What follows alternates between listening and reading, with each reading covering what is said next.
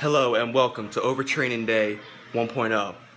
This is a day of trying to fit a whole week's worth of workouts in 3 hours. Not recommended if you actually have a functioning brain.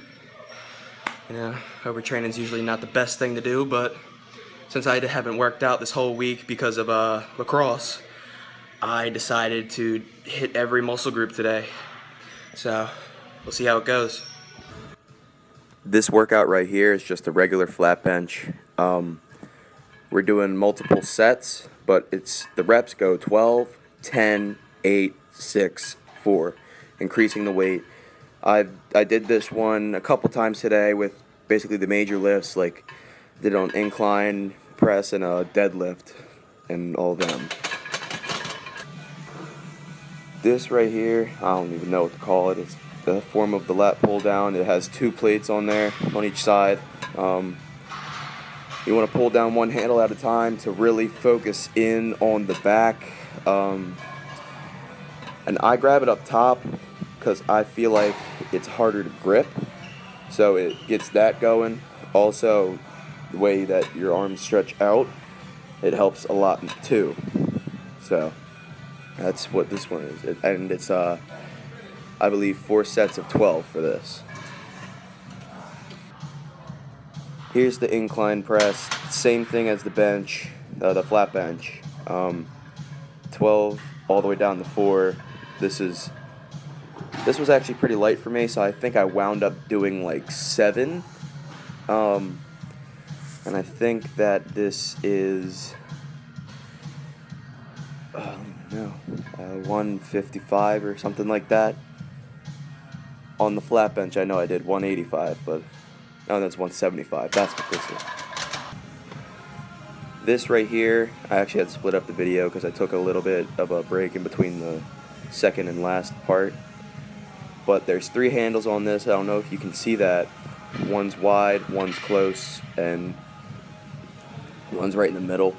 And you do 7 reps on each handle. This right here, I have 2 plates on it. Excuse that guy who walked through. And this actually kills really, really badly.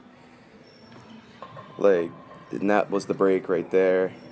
Now I'm on the middle handle. This one hurts the worst. I don't know why. It kills you. And this was 3 sets, I believe. Here's decline. I did it to failure. I only got 3 in. I was supposed to do the 4. Luckily, somebody helped me get it up on the last one. This right here is the form of lat pull down again. I've been doing this one. I still don't know what to call it. I know I'm controlling 140 in this video, 140 pounds. Yeah, but this I love recording just because it shows all the back, triceps, all that good stuff. This right here, I don't really like the form that I had. I usually can do it better, but it's another chest workout going down. I also pulled the slide down so it was straight across and basically did the same thing for another 12 reps, but just straight across. And here's deadlift. I'm very proud of this one actually. This is 315 for 4. Same thing, the 12 all the way down to 4 reps. This was the last one, the 4 reps. Happy I can actually grip and control 315 now. This right here is a little bit of shoulders, 65 pounds on each side. My shoulders are still kind of weak, so I took a break in between, like a little 10-second break. I cut that out, but yeah, you can see how that struggled right there. And then I just started to take it slow. But I grouped this today with chest and back going in between, and then my shoulders and legs going in between to finish it off. I did forget to do shrugs though, which I wound up doing like the next day in weight room. This right here is just regular squats. I think I did.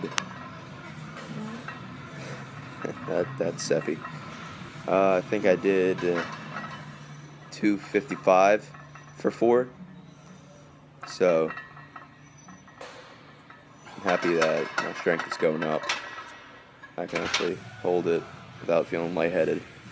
This right here, alternating standing shoulder press. It's actually a chest machine, but if you turn around and you do it how I'm doing it, you pick it up and lift it like that, it doubles as a shoulder machine. So I also took a break there too, just because my shoulders, they get tired very easily. This was for 12 reps on each side, I believe. And this one, something that my trainer showed me. You stand on a plate and you have the bar on your back and you just do calf raises. Now this it had me cramping up later. I was definitely feeling it. This I actually had 275 on the bar, more than I could squat, but yeah.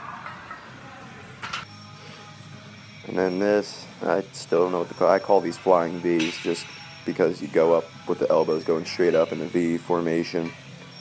I had 35 pounds on each side on that. It was for 12. And this is to end the video right here. Leg press was 600 pounds. It's a pretty lightweight for me for 12. And I just kind of blast through it. So that is all the workouts that I did, minus like 3.